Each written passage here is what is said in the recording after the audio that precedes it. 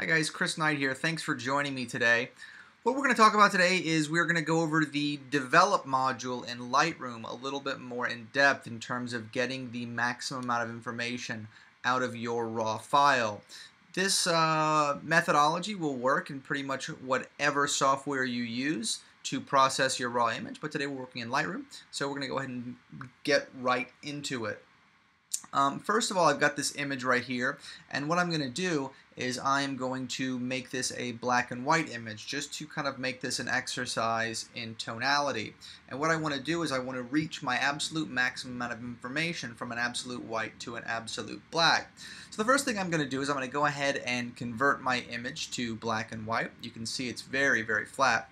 I've got my highlight and my white and my black clipping turned on. I don't have any information in my whites blown out. I've got a little bit of black detail reaching pure black down here. I know I can deepen that up a little bit.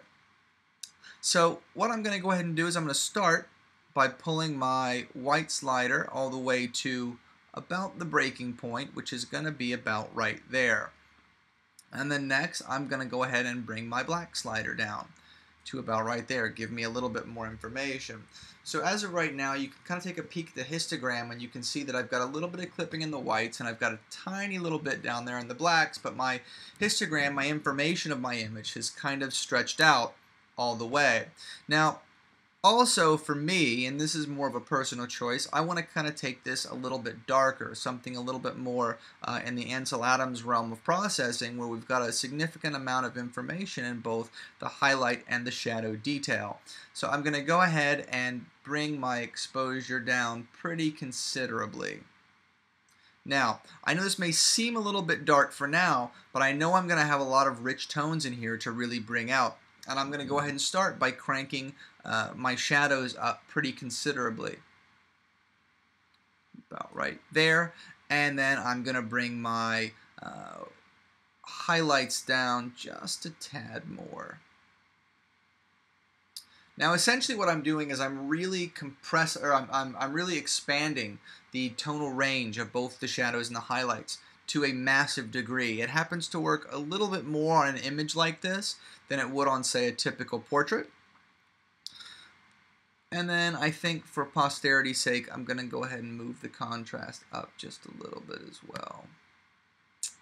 Alright, so now I'm kind of creating something that's a little bit more dramatic and a little bit more interesting. By pressing the Y key, I can compare back and forth to my original image, and I'm starting to get a little bit happier with the result.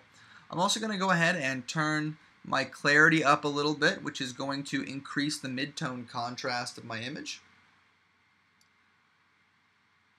Alright, and now I'm going to come down here to my black and white mix just to finally tweak some final details. I'm going to bring my reds up, my oranges up as well, and I also know that I've got a little bit of information in the blues, which is the sky, and I know I can bring that down a little bit too.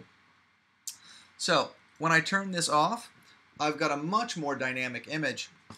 I've got a significant amount of information, both my shadows and my highlights, and this is a little bit dark for print, so what I would probably do is I would boost it up a little bit more just in terms of printing, but I think this will be just fine for the web use.